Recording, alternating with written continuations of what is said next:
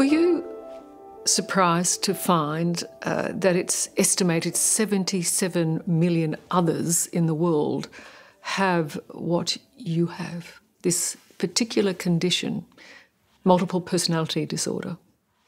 Surprised, yes. Horrified would be a better term. I was horrified and I was angry.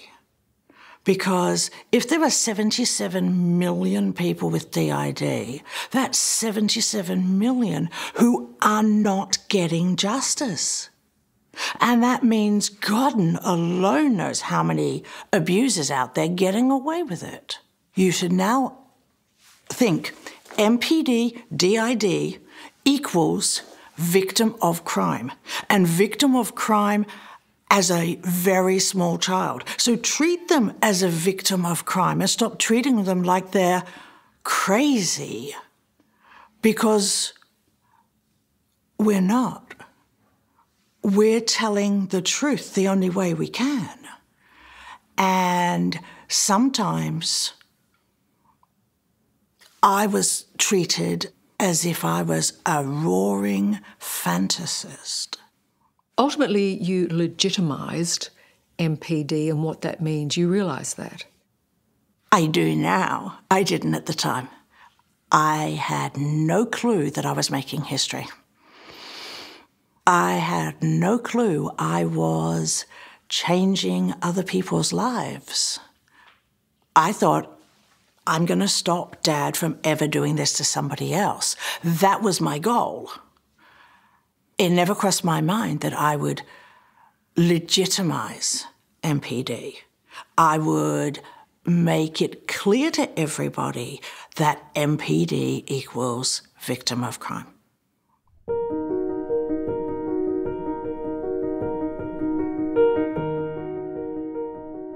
I know some parts of this book will be as difficult for you to read as they were for me to write. In these moments, I'd like you to do what we did every time we finished a chapter. I want you to remember that I am safe and I am free. It's a challenge for anybody to pick up this book. Yes. But you think, well, you say it's got a happy ending. Oh, it's a horrible book. It's got horrible bits in it. But the joy that runs through it is magical. It's got the most wonderful ending. And even then, it's an ending of the book. It's not the ending of my life. We've still got joy ahead of us. And it was magical writing it. Would you have been the person you are today if you hadn't been through that trauma? We wanted to be a hairdresser. Symphony loves hair. She wanted to be a hairdresser, but she would not have been a fighter.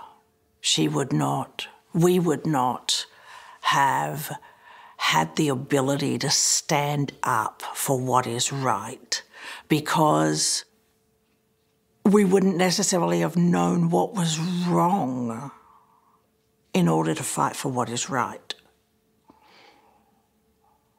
Fighting has been our reason for existence for a long time. Who we are now,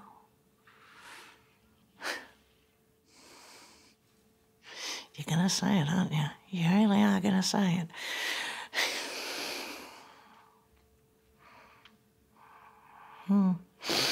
Is, to quote Muscles, fucking phenomenal. There you are, you made me say it. I'll be eating carbolic for dinner. Who we are now is so much more than we ever thought we could be. We've become a leader in so many ways. We've had messages, you're my hero. I'm like, really? Oh, okay. What is a hero? Why? We've had people take our story and learn from it, put up podcasts, talk about us, talk about our case. They've taken our fight, they've validated our fight, and they've said our fight was right. And then they've said because we fought, they don't have to. There's at least one other person that we know of with DID who got justice because they were able to say, look, Jeni Haynes did this, and only 6 months ago. Please, I have the same condition. Can you get me justice? And their offender is in prison. And their offender is in prison because they could use my story to reactivate their own. And that is enormous. And it's wonderful and wondrous. And it makes our fight so worth it. We might not be the hairdresser, but we've made a change in people's lives that is just as significant as being someone who can make you look beautiful every day. We've been able to say to people, MPD is a wondrous thing.